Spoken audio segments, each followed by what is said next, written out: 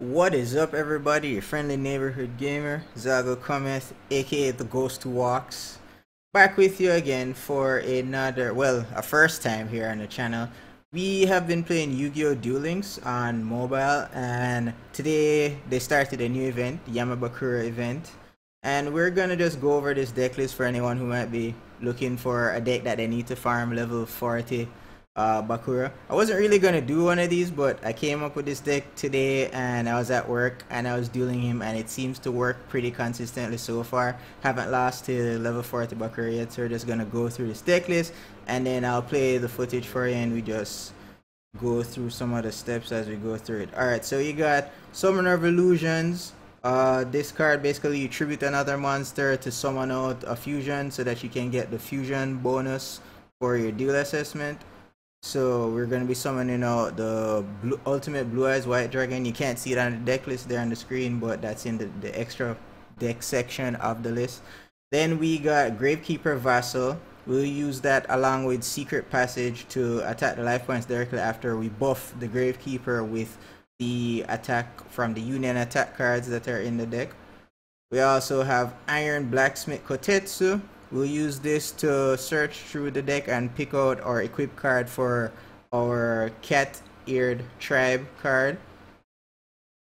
Next card is, like I said, Cat-Eared Tribe. We'll use this to stall out the game basically until the end so that we can get the cards on brink duel assessment bonus.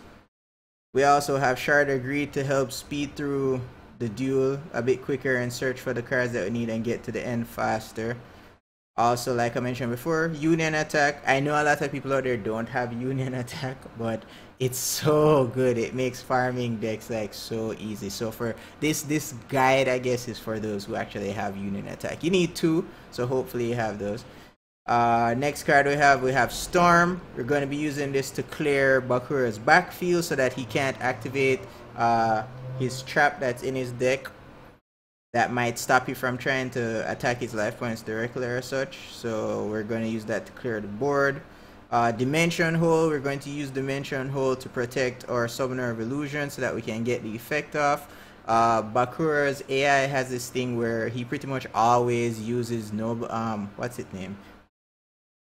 I can't remember the name of the card. It's a zombie card that basically destroys a monster on the field. I can't remember the name right now, but he always uses that card on a face down minion. So sometimes once you get out the Kotetsu, the Iron Blacksmith Kotetsu, he'll use it on that, or so you got to be careful of that somewhat too.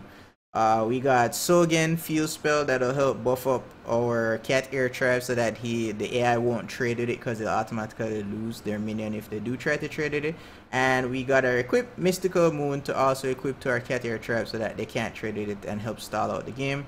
Like I mentioned before, Secret Pass to the Treasures that will enable our Gravekeeper Vassal to attack past any minions he has done and hit the life points directly. And finally, so we can get the trap card bonus, we have Jar of Greed. So that'll help along with the Shards of Greed to speed along the duel. For this, you can use this deck on any character that has Draw Sense Earth. We use Draw Sense Earth so that you can easily pull out a Cat-Eared Tribe to help stall the game if you don't get one in your opening hand. So far I've been pretty lucky to get either at the very least only get hit by one minion, which then activates the Draw Sense Earth anyway, so you can get to pull it out of your deck.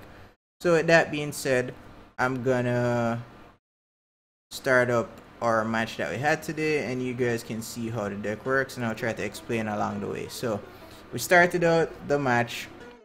I took 1700 damage from one of his minions, and it activated our Draw Sense Earth. We got out the Cat-Eared Tribe, a Plague, Shard of Greed, summoned the Cat-Eared Tribe and equipped it with the Mystical Moon. So I have those on the field now, and Bakura is starting to load up his board. So as you can see here, Cat-Eared Tribe with Mystical Moon is on the board, and the AI won't trade with it because it'll lose, because Cat-Eared Tribe drops its attack down to 200 to match the Cat-Eared Tribe, but the Cat-Eared Tribe is also buffed by the Mystical Moon, so it's at 500 attack, so it'll just lose the minion. So here we put out the second Cat-Eared Tribe. Well, I'm supposed to but I guess we don't. Okay, so I opt to place down the Iron Blacksmith Kotetsu here so that I could try to draw out the third mystical moon, which is another good way to help thin your deck so the duel progresses faster. But like I mentioned before, he played the card that I was talking about that I was not paying attention to look what the name is while we were talking, but he played that card and then got rid of the face down. So here we play Sogen, so that buffs our Cat Air Tribe even more. Then we played out our second Cat Air Tribe. Now the reason why you want to have a second Cat Air Tribe on the field is so that in case you need to lower your life points more to get the life points duel assessment bonus for your life points being under 1,000 or under 500, you can use this second Cat Air Tribe to trade into any of his minions on board to take the damage to lower your life points. So that's why we have the second one on the field. So in our hand now, we're starting to gather the pieces that we need for the end combo together little by little. We have our Gravekeeper Vassal, we have our Summoner of Illusions, we have the Dimensionhole, and we have one of our Union attacks. Also, I should mention in the last portion of the match, well, you see it anyways, you have to be kind of careful with how it plays out. So here we summon the second the second Iron Blacksmith Kotetsu. He trades with it, and we get the effect, so that takes out the last Mystic Moon out of the deck. So that thins our deck a little bit more.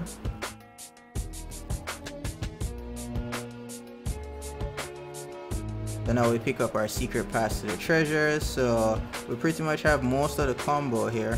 So now you have to be very careful with your hand management and deciding what cards you may want to discard or what cards you may want to keep. You're going to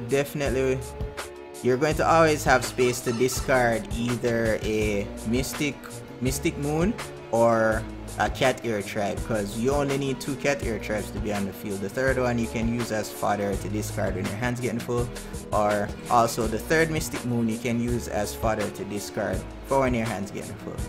So right there you saw me throw away the Mystic Moon and the third Cat Air Tribe.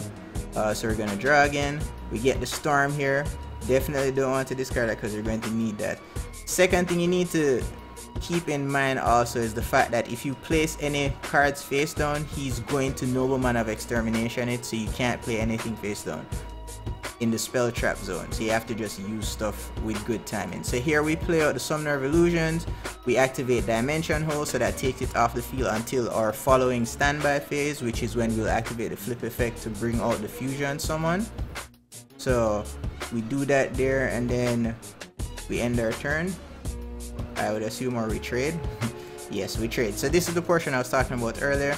We traded the minion. I had to stop and do some math there to figure out how far I wanted my life points to drop. So now we're below 1,000, so we can get the duel assessment bonus for that. So we're at 900. We traded off the minion. You also have to trade off the second Cat Air Tribe to make space on the board for the Gravekeeper Vassal. So now we draw our final card, our second Union attack. Dimensionhole activates and brings back our Summoner of Illusions. So this is where it gets tricky now. The second Mystic Moon that we held on to, we need that to be in our spell card trap zone, so that when we activate Tornado, we get to destroy a card on his back zone. For each card in our spell card trap zone that we destroy, we can destroy an equal amount of cards in the AI's back zone. Right now he only has 1, so we get rid of that. But if he had a full back zone, it would clear all of them. So now we flip summon the Summoner of Illusions, sacrifice our remaining Cat Air Tribe, summon out the Blue Eyes Ultimate White Dragon, and then we bring out our Gravekeeper Vassal, secret passage to the treasure. So that makes it attack its life points directly, attack the AI's life points directly. And then we just buff up the Gravekeeper Vassal with Union attack. So that will push us above 10k damage, so we can get the duel assessment bonus for above 9999 damage. So we buff up our Gravekeeper Vassal, and then we just go face. Bada bing bada boom. You just beat level 40 Bakura with relatively the simplest of ease. There you go. And that's effect damage as well, so you get if that was the only attack that you did on the character, you also get the effect damage bonus if memory serves. So all in all, pretty cool. Can't complain, gets the job done. We got combat victory bonus, low LP cards on the brink. There it is, victory by effect damage only. Played a glossy card 4 times. We got the 999 damage bonus, so you can see for yourself. And we got a duel assessment of 8,200, which I think is pretty decent even without the glossy cards or whatever. I'm sure some of you probably have better glossy cards to get more bonuses, but that's what I was using to work with. So there you go, that's my deck. Hope it's of help to you, and from there I wish you the best of luck dealing against level 40 Bakura in the event, and hope you get some rare card drops. So this is me signing off. Until next time, telling you as always, keep on gaming. Subscribe to our YouTube channel. Like all our videos. Do go check us out on Facebook. You can search for us under the name Zalgo Cometh. Follow us on Twitter at Mr_Gamehead. And as always, keep on gaming. Visit our game review blog at www.zalgocometh.blogspot.com. See you guys later.